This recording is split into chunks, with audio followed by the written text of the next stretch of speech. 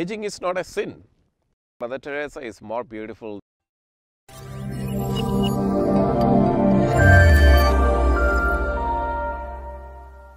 So welcome to the Monday message. Today it's a pleasant evening, a bit cloudy in fact, and we have chosen this evening to record this message to talk about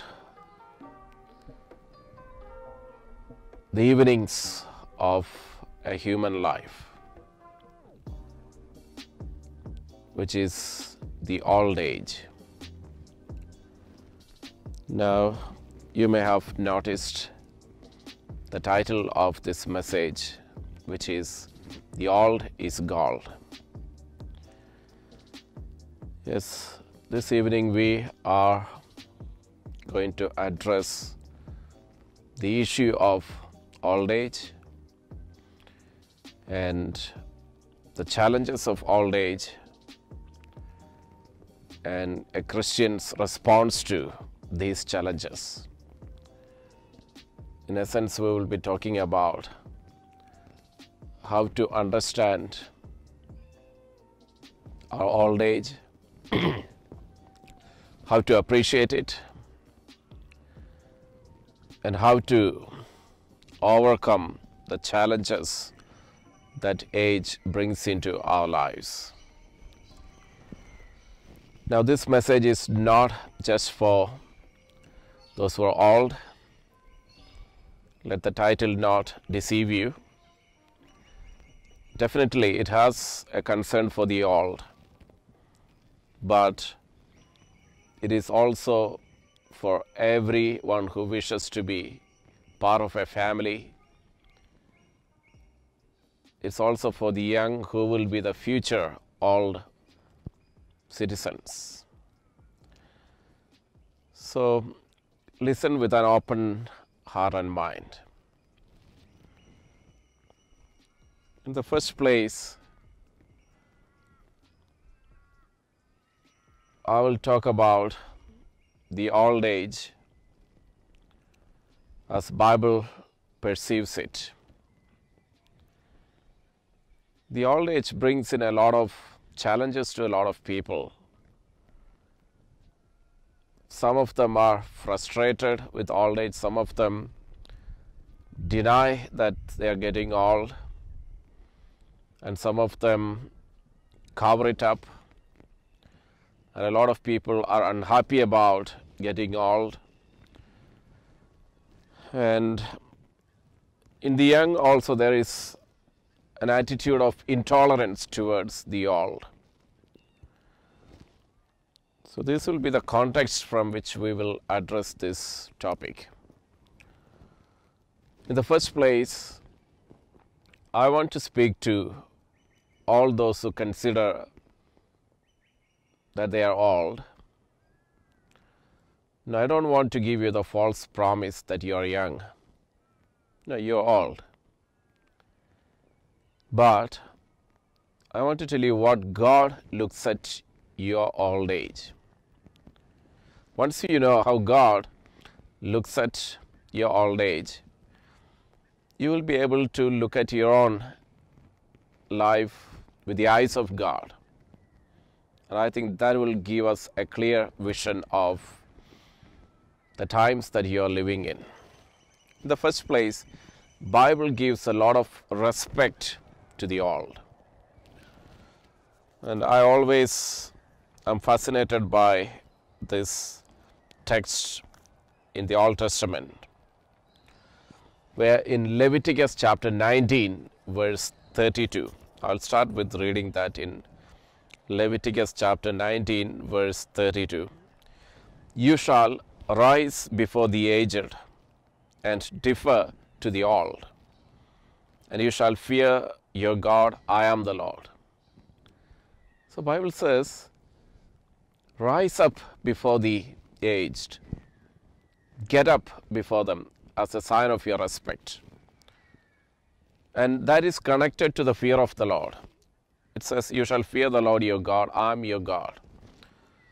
So if you fear me, God says to his people, you should also respect those who are advanced in age.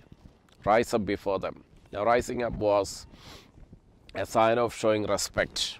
In Proverbs chapter 16, verse 31. Proverbs chapter 16, verse 31.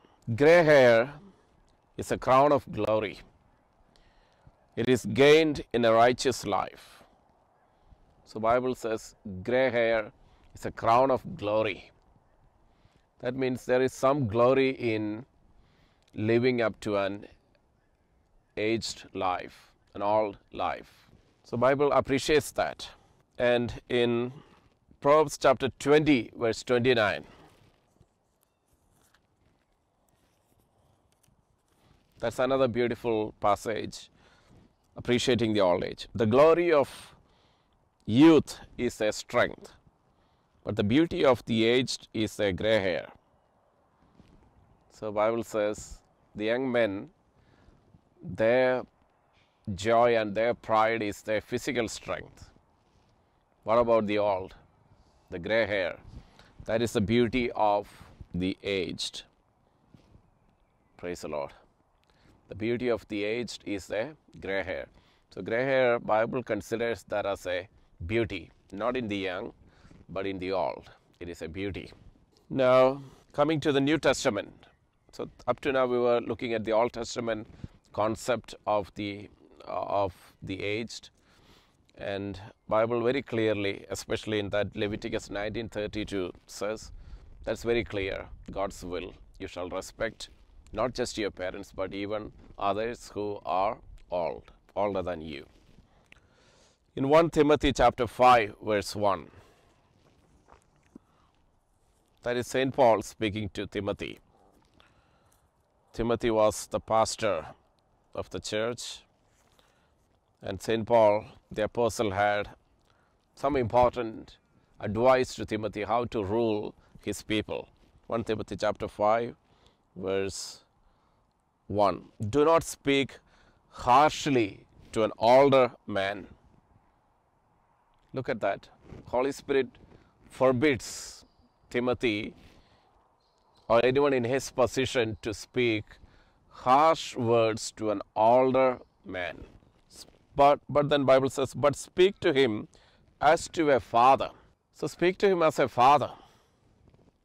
If he is older than you, old enough to be a father, give that respect of a father. What a precious piece of advice you will find there. Now, so it's very clear both in the Old Testament and the New Testament that God respects the old and he approves the old age, and the old age is precious before the eyes of God. Now, having this understanding, we talk about challenges the old age can bring in. We know a lot of challenges. First of all, physical. When you get old, your strength diminishes, your ability to and mobility, they both decrease. Your senses fail, eyes, ears, speech, they all diminish considerably. Memory fades. Then every other part of your body experiences some kind of decay, weaknesses. Now, so that is one of the challenges of the old age. Now, along with physical weaknesses, there are also mental and emotional weaknesses. For example, fear. Many are afraid. What is one of the most common fears of old age? I think some fear about death. A few will be afraid of being lonely. And we can't blame them, because many, having lived a lonely life in their old age, they feel insecure. They feel afraid. Even to go to a shower, what if I fall in the shower and no one sees that? So what if I don't get up from the sleep? So what if I fall and then no one takes note of that? So these thoughts and concerns are actually realistic. It happens to a lot of old people. So fear, insecurity, loneliness, these are all part of the old age, and we will not blame the old for manifesting any of these symptoms in their lives. Now, having spoken about it, I'm talking about some attitudes to help overcome our old age. In the first place, I would say accept your old age. There's no point in denying that you're getting old. When I say accept the old age, I'm not asking you to undermine your strength. If you are able to walk, walk. Don't wait for someone to carry you. If you are able to eat, eat. But at the same time, as years go by, we need to accept that we are aging. Now, is there any problem in accepting that we are aging? No. Aging is not a sin. A lot of people today think that to become old is a sin. So they try to cover it, they try to prevent it, and they try to pretend that they are not old but young, still young. It is not a sin to grow old. It is not a sin. Bible accepts it, acknowledges that, and it's part of God's plan. Just because God has given us a span of life, as Psalm says, a human life is maximum 70 or 80. Could be a little more or less. That's it. So we need to accept that aging is in itself no evil. So don't try to hide that aging process. And today, a lot of people, they try to do that. They can't accept that any age is old age. Now, somebody is baffled. At what age do you become old? I was visiting a reasonably old lady in the hospital recently. And this doctor came to her room while I was there. And this patient was asking her a lot of questions. And doctor introduced herself as dealing with geriatrics. And the lady asked, "What is that?" Then I looked at the face of the doctor, and she was struggling to answer her. She was trying to avoid giving a direct answer to this patient. You know what was the problem? If she ever said geriatrics was that branch of medicine that looks after the aged, this patient will get offended.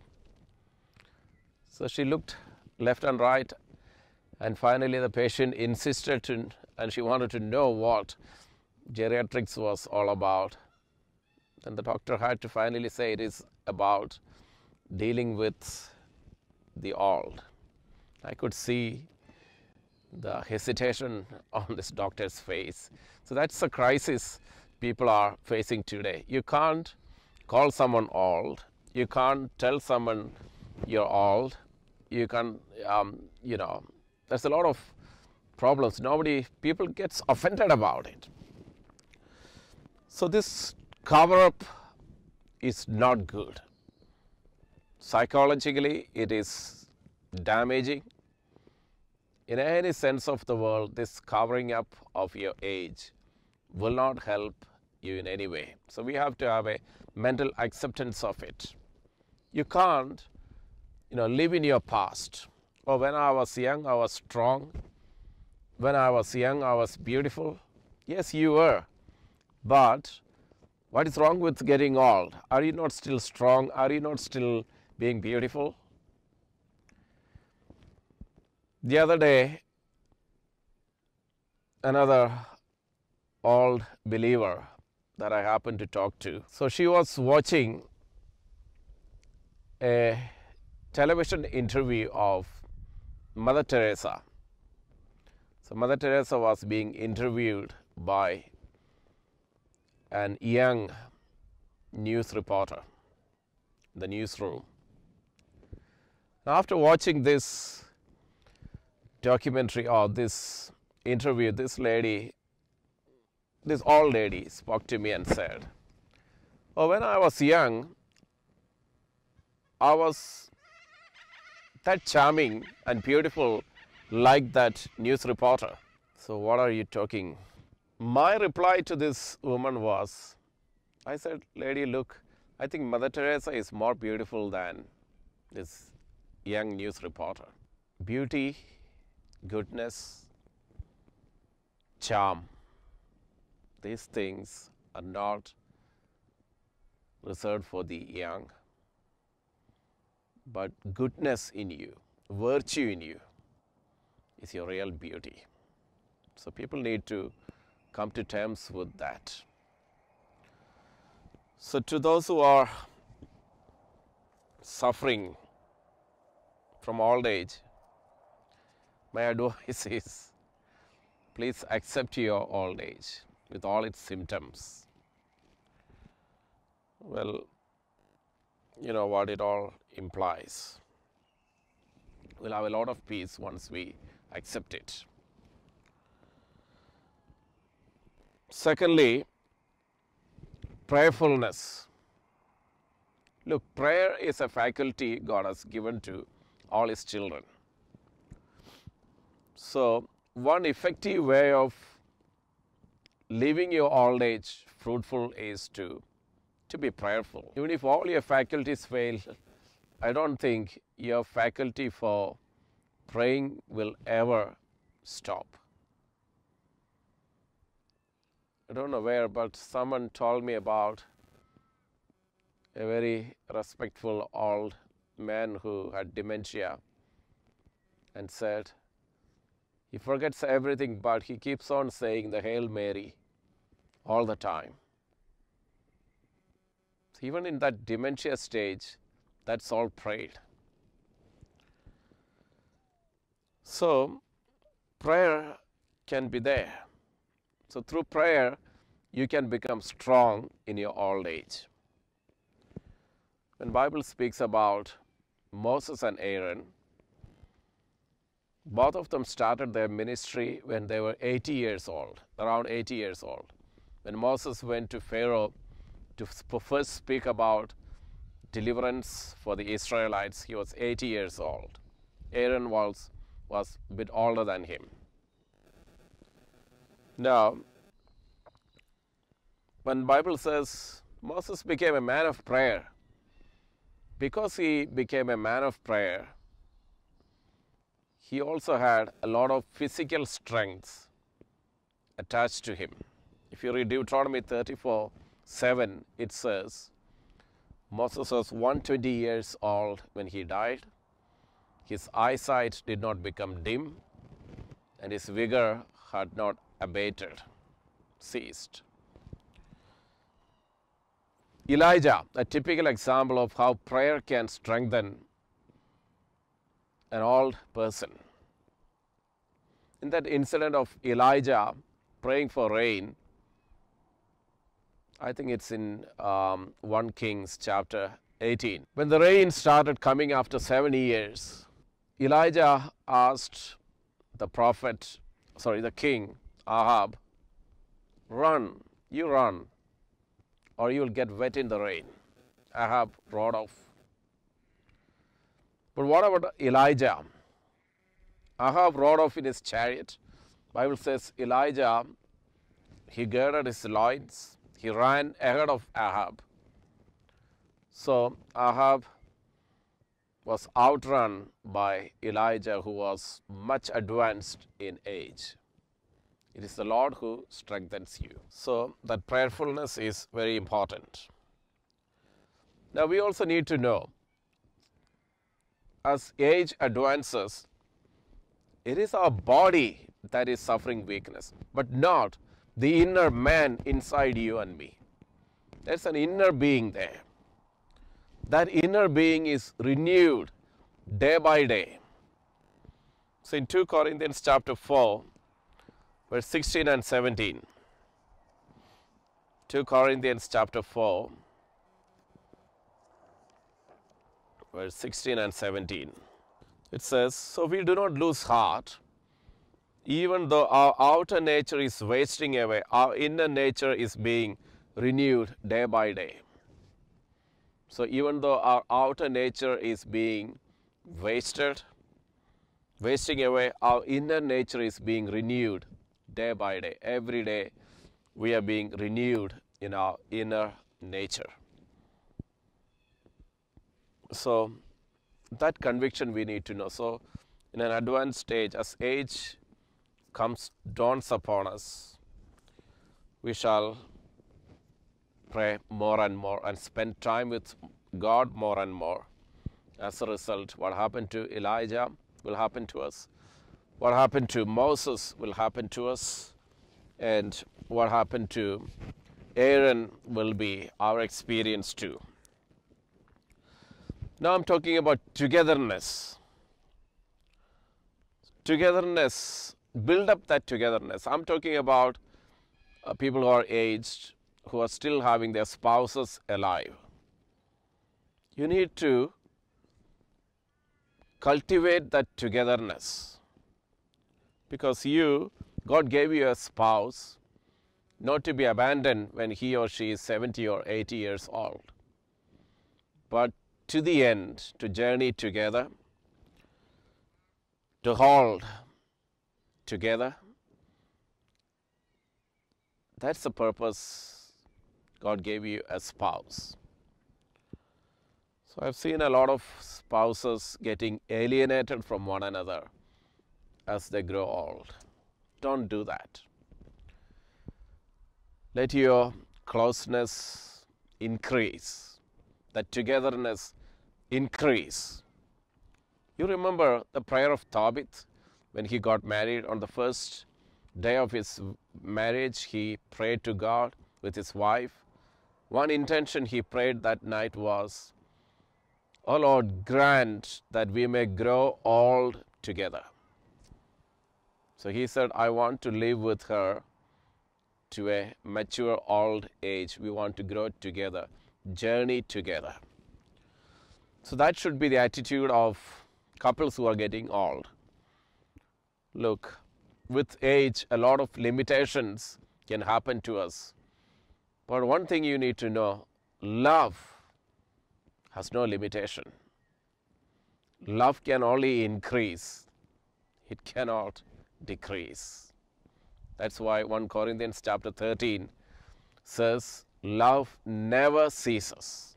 Whereas many other things, they come to an end, but love never ceases. So understand that love never ceases and grow in that love.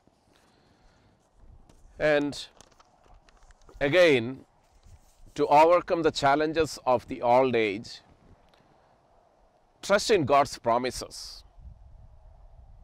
Very especially in Isaiah chapter 40 verse 31, God said, the young will fall exhausted, the youth may faint, but those who trust in the Lord shall renew their strength. They shall mount up with wings like eagles. And the Lord very importantly said in Isaiah 46 verse 3 and 4, very important, just look at the screen and read it. The Lord says, you are carried from the womb. I am your God. Even to your old age, I am He. Just because you turned gray, I will not abandon you. So I have borne, I have carried, I will bear, and I will save you. So to your old age, God gives that promise. I will save you. I will not abandon you in between. Now, so trusting in God's promises, offer all your sufferings to the Lord. Offer the sufferings of your old age and all those things that come along with it. Offer it to the Lord, and it has a great power to change lives. Another piece of advice to the old will be, don't regret in your life. You may have lived 70 years, 80 years. Look, there are many things you have not got in life. There are many things that you have not conquered, you have not achieved. That doesn't disqualify you. Within this 70, 80 years, God doesn't want you to achieve everything. No. But think about those things that you have already achieved. Your glory lies there. Your happiness is there. Those things that you have actualized in the past, they never lose its meaning, even after you have died. Remember?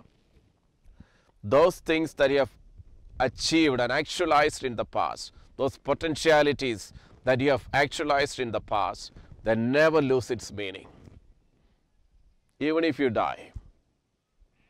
Your good examples, having children in this world, bringing them up, buying a home or not, property or whatever.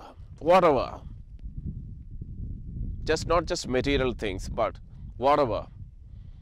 Those things hold a meaning for all your life. So don't think about things that you couldn't get, couldn't buy, couldn't achieve. Think about the things that by God's grace you were able to achieve. So everyone will have something to look back and glorify God, thank Him, and be happy about it. So regret is out of the window. It shall not be entertained in your old age. I was talking about people trying to cover up their age. Do you know why? I'm talking about the young. Do you know why a lot of people today try to cover up their age? Because the culture today, the values today have changed, that they all feel insecure. They feel that they are not accepted if they are not young. They feel once they become old, they are not respected, not abandoned, not cared for. If that wasn't the case, if age was respected in our times, if age had a lot of value in our time, I don't think anyone will go for this kind of gimmicks. I don't think anyone will deny their age. But that is a matter for thought for the young. What is the value that we are conveying? That only the young, the healthy ones, only their lives are worth living and the aged are not? No way. So think about it. What value we give to age. My final words not to the old, but those who are young now, but will become old one day. Look, always remember that golden rule Jesus gave us. What is that golden rule? Do to others what you want them to do to you. If you can keep that golden rule, you will be blessed, and the old also will be blessed. What you give will be what will be returned to you. So what you give, what you show, the values, the attitudes, the manners, especially with regards to the old, the aged, that is what will come back to you. So whether you are a child, a grandchild, son or daughter, grandson or granddaughter, always do to your aged parents or grandparents what do you want them to do to you. That's the golden rule. Now, brothers and sisters, I spoke these things with the hope that it will help some of you to understand that to get old, to advance in age is not a sin. It's not your fault. It is God's plan. So please accept it, appreciate it, thank God for that, and increase in love for God and for one another in these times.